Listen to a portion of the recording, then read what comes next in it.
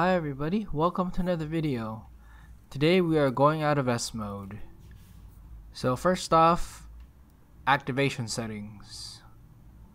This is the easiest way for me to get out of S mode, so I thought I'd share it with everybody.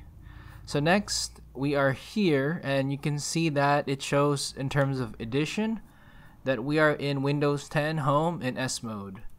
So S mode really prevents you from downloading outside stuff like Chrome, CPU-Z. So all you gotta do is go down here, switch to Windows 10 Home. It's gonna lead us to the Go to the Store link. And then here it shows you switch out of S mode, which should be free.